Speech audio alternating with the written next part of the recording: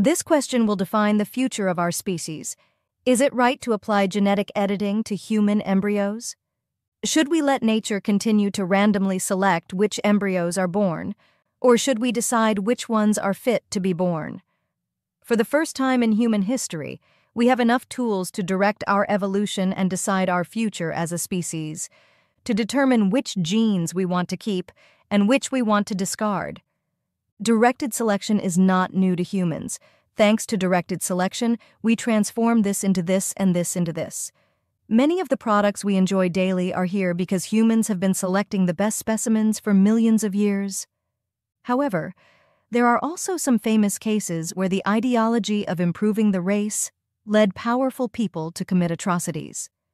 Today, a new door opens, but are we really ready as a society to enter? Let's talk about it, from the most relaxed to the most hardcore. The first human birth from an in vitro conceived embryo occurred in 1978 with Louise, nicknamed the test tube baby, being born in England.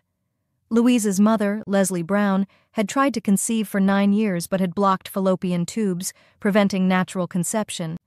The IVF technique, or in vitro fertilization, used to conceive Louise Brown, has been the basis of assisted reproductive technology that has helped millions of couples have children.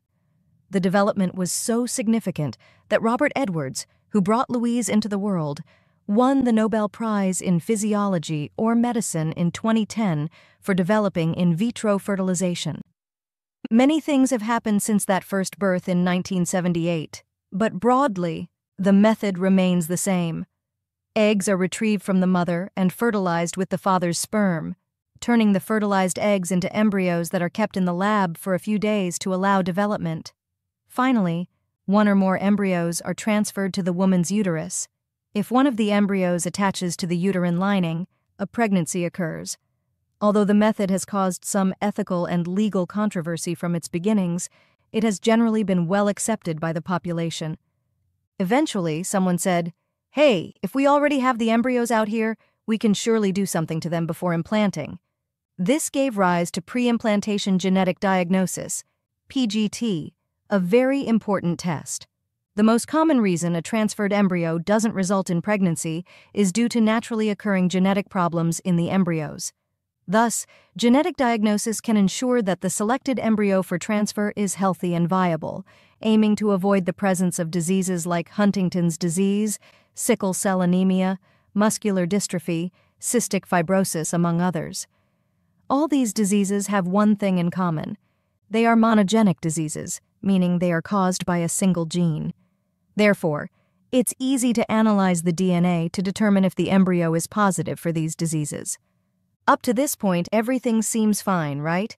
We all agree that this is a type of directed selection where the best candidates are selected based on their health, and the less viable candidates are discarded. This is good because we want the babies to be born healthy and free from these diseases. These are good news for the couple trying to conceive and for society, as we all benefit from having healthier people in the world. Moreover, various tests are already conducted on women during their pregnancies when these are natural, making it possible to determine the health of the baby. Thus, we could say that the technology, although not cheap, is relatively accessible to everyone. What we just discussed is the basic IVF package because innovation doesn't stop. And recently, companies like Genomic Prediction have come to market, wanting to take embryo testing to the next level. Today, they offer a service with various tests that can rank embryos and select the one with the best genetics. For now, the tests focus solely on selecting the embryo less likely to suffer from diseases like schizophrenia, diabetes, cancer, and heart problems. However, the creators' plans include determining other phenotypes in the future, such as whether the baby will be prone to obesity.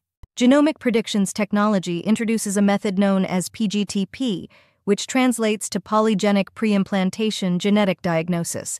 This last word is important.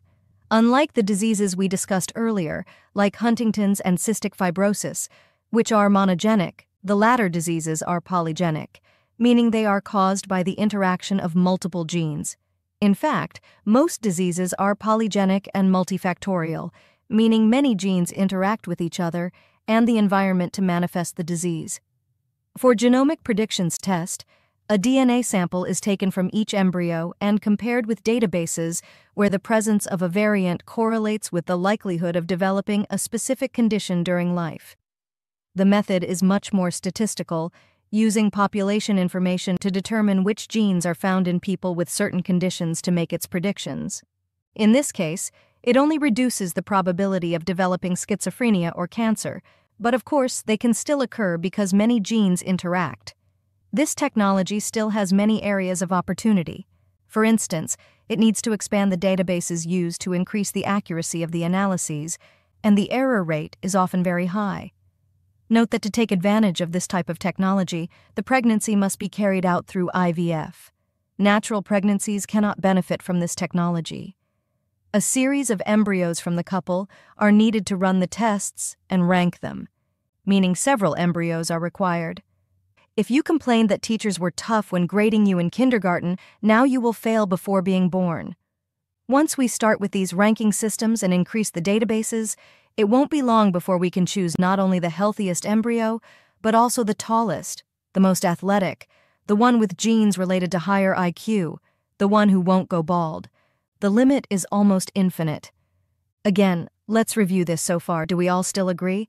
Couples have the right to choose the best for their offspring, and in turn, the children born from these embryos have the right to live lives free of diseases.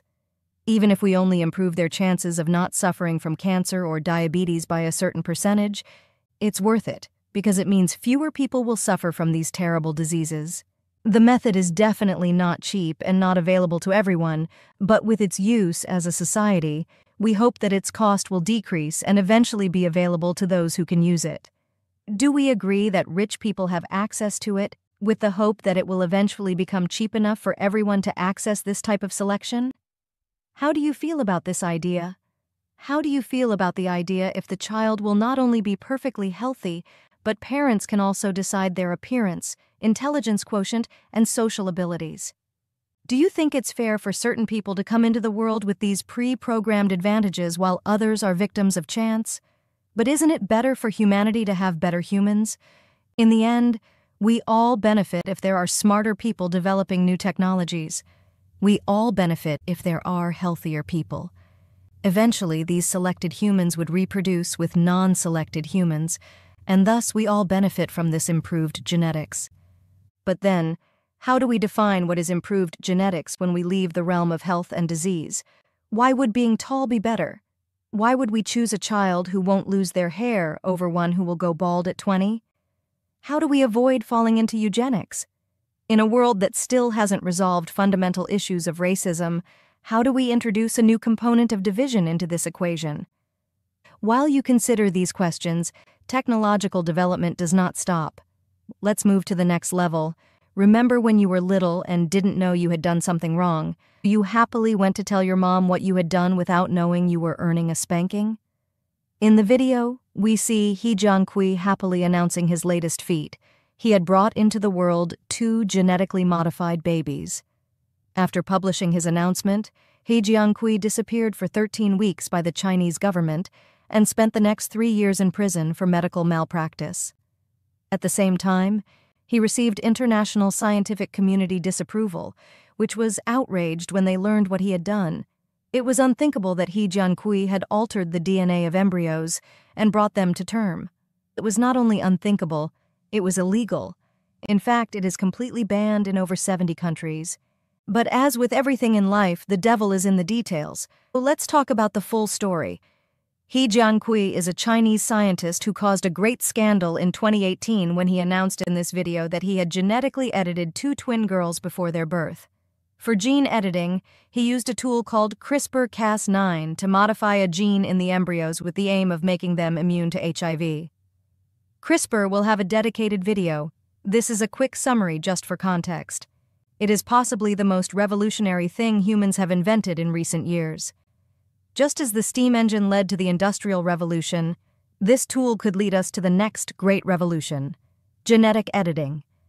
However, humans didn't really invent anything. CRISPR is something we discovered and learned to use since CRISPR is naturally found in bacteria as part of their immune system. The most simplified way to see CRISPR is like having a robot. This is what our robot looks like in real life. This gray cluster is a protein, and the red strip is RNA. On a very simplified level, our robot does two things: find and cut. To do its job, this robot called Cas9 needs us to give it a description of what it should find. The description in this case is this RNA fragment we call guide RNA because it guides the robot to find a specific DNA sequence. Our robot knows it has found the sequence when the RNA it carries matches perfectly with the DNA strand. When this happens, the robot's second function, cutting, is activated, breaking the DNA strand. After cutting the strand, our body will try to repair it, but this process can lead to errors, resulting in genes being turned off. What makes this system so special is that we can change the guide RNA strand to whatever we want, and thus our molecule will find exactly the sequence we want to affect. Finding and cutting is the most basic function of CRISPR-Cas9 because researchers have gone crazy, and now it almost makes you breakfast, but we'll talk about that later. What you need to know is that CRISPR is the simplest, most precise, and cheapest way to edit DNA. How cheap? About 90% cheaper, very cheap, making gene editing much more accessible. With access, many more experiments and new applications can be found. CRISPR is super promising, but remember, the technology is new. We don't yet know the long-term effects of CRISPR editing. We don't know if editing one gene affects other areas of DNA. Additionally, the technology is not perfect, and sometimes cuts where it shouldn't, finding similar sequences, which can cause more changes than planned, which can be catastrophic for an organism. For these reasons, the use of CRISPR in humans is limited and mainly in very controlled exploratory studies. In the video, He Jiankui explains that the goal of the genetic editing in the embryos was to prevent them from contracting the HIV virus carried by their parents. According to his account, the parents were aware of the procedure and its risks, but accepted it because they wanted to ensure their children would not be condemned to live with HIV. All this sounds super noble. Poor babies saved from HIV. But let's be clear from now on, no, it was not noble. There are proven, cheap, and super accessible methods to prevent embryos and babies from contracting HIV. Every day, babies are born to HIV-positive mothers and live healthy lives without the virus. No, it wasn't to save the babies from living condemned by HIV, it was to test a new scientific method. It was a personal interest. Another detail, when the news of He's experiments became public, the scientific community was outraged because it is currently not accepted to use gene editing to make changes that can be passed on to future generations. Now, what is the difference between the CRISPR edits that excite us and those that worry us? The difference is the cells in which the genetic editing is done. The first thing you need to know is that the cells in your body can be divided into two groups: somatic cells and germline cells. Somatic cells are the cells that make up our body and perform all functions like walking, talking, breathing, digesting, thinking. They are the cells of your liver, kidney, brain, heart, bones, muscles. Somatic cells make up what comes to mind when you think of your body. The other type of cells, germline cells, are the cells that will make your children. These are eggs or sperm, depending on what you are. Germline cells are the cells that will form your offspring. There are body cells and cells for the children we haven't had but carry around. The CRISPR that excites us is the one that makes edits in somatic cells. As we discussed, this is still under study to determine how safe and effective it is with current technology, but it is very promising. Even so, with all the promise it holds, let's say everything goes wrong and the correction worsens things. This is very bad, but when done in somatic cells, the error stays only in that individual, the one who accepted the risks and wanted to participate in the study or use the technique. In other words, you took a risk, and it went bad, but that's where it ends, with you. But if we use CRISPR to modify germline cells, and again, everything goes wrong, that error would be inheritable to future generations, impacting all descendants. If these CRISPR-affected people relate to others, the error would continue to spread, and the consequences could be much greater. Again, it's not to scare you. CRISPR is incredibly promising and will likely revolutionize the future of health. But the function of many genes is complex, and a seemingly harmless modification can lead to unforeseen and unintended effects. That's why studies and studies are run, thousands of preclinical phases, millions of in vitro studies. This cumulative information helps make technologies truly safe. That's why, until we have these tons of information, the scientific community disapproves of making modifications to germline cells. All of us were at one point just one cell, and this cell divided to generate 2 cells, which divided to form 4 cells, and so on, until we became the person walking down the street today. By editing when the babies were just a couple of cells, it means they will have the modification in all their cells, including the germline cells. Not only do we not know the effect on the baby's health, but we also don't know the effect on future generations. He used CRISPR to deactivate a gene called CCR5 in the 2 embryos. The CCR5 gene is part of the immune system, and the receptor it produces is exploited by the HIV virus to infect our cells. His idea was simple. Alter the DNA that the CCR5 protein is not there, and thus HIV has no way to enter the cells, resulting in babies immune to HIV. Even if everything had gone according to his plan, his experiment was extremely risky for the babies and their future descendants. The problem is that things did not go according to plan. Although he reported that the babies were born perfectly healthy in November 2018, he also observed that the resulting mutation in the CCR5 gene was different from the natural mutation he sought to replicate. This new mutation is unknown to us. We don't know its effects on the functioning of the baby's white blood cells and their immune response. Additionally, in at least one of the babies, the editing was not completed, meaning some embryonic cells were edited while others were not, resulting in mosaicism. This means the baby has an organism with cells with different DNA sequences. In this case, the baby has the mutation but won't be immune to HIV since the mutation is not present in all her cells. She will have cells that can be entered by HIV. To this day, we do not know if his work protected the children from HIV or if it generated side effects. We know nothing about Lulu and Nana, the names of the girls born. Only he and the Chinese government know their whereabouts and the results of his experiments. For his part, since He Jiankui left prison, he announced his project to establish a laboratory in Beijing, aiming to develop therapies against other hereditary diseases. Despite the 3 years in prison, he continues his life normally without consequences, regardless of Lulu and Nana's fate. Yes, the rules based on scientific consensus have a reason for being. They are not to stop the advancement of science or to defend certain interests. They are there to protect people. Everything that went wrong in this experiment was expected because we obviously do not fully control the technology. It has not been studied enough and still has areas of opportunity. There are processes designed to advance such technologies safely without impacting innocent lives. It's simply a matter of time and following procedures for technologies to advance and become safe. Finally, with the arrival of the first genetically modified babies, a new door opens. The technologies are not safe today, but in a few years they will be, and then we will not only be able to choose the best embryo, we will be able to design the best embryo. Design embryos superior in the aspects we decide. This is a space for reflection. Last time, we left with the question of how we decide one characteristic is superior to another, speaking only of natural characteristics in humans. Now, if modifications to DNA are practically infinite, what about tastes that fall outside the norm or the natural? If a couple wants to have a child with green skin, do they have the right to do, or does the child have the right to be born with a skin considered natural? What about access to this technology? This technology will definitely take many more years to become accessible to everyone. What will happen in the meantime? Those with access will have advantages over the rest: better health, better bodies, better mental capacities. They might even delay their aging. We must not forget that today these differences already exist. Greater resources allow people access to better treatments and better health. This would just add an extra step that separates people with resources from those without.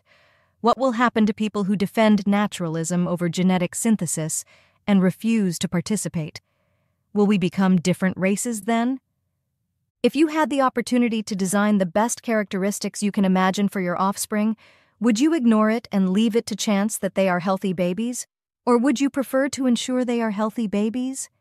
It is very important that as a society, we reflect on these questions because society is responsible for guiding legislation and technological development in each country. Currently, in Mexico, our legislation prohibits the selection of embryos not related to health issues and bans any research on embryos in this area. In our country, the door is closed. Science cannot learn more about our genetic traits as Mexicans at this fundamental stage, the embryonic stage. On these topics, everyone has their opinion, and if you ask the PAN, National Action Party, which proposed the General Law on Assisted Human Reproduction, regulating IVF procedures in our country, the most important opinion is that of religious groups. I'm not making this up. It says so in the working document that generated the regulation. The legislative proposals of the PAN endorsed by conservative and religious groups because obviously we all agree that science should be directed by Opus Dei. The document also includes the opinions of more liberal parties and finally the scientific community's stance, which pointed out that the legislative proposals have technical and scientific errors, basically begging them to use science for legislation. Obviously, the PAN said, LOL, no, and the law was approved.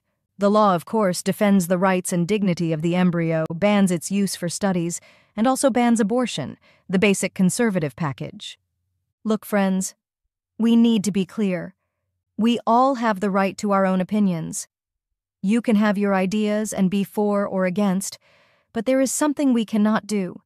Turn our backs on these debates because, whether we want it or not, technology will keep advancing. If it doesn't advance in Mexico to benefit Mexicans, it will do so elsewhere. The best we can do is inform ourselves and seek legislation that truly protects the people who could benefit from using this technology while making it accessible to the general public. Really, all we need is to stay informed. Being well informed on these topics makes us valuable pieces in the debate and allows us to discern what benefits us all the most. What will the future of our species be with these technologies? We do not know, but if we turn our backs on these issues, we won't be part of the guidelines that will build this new world. Only one thing is certain: progress will not stop. While writing this script, a new piece of news was published.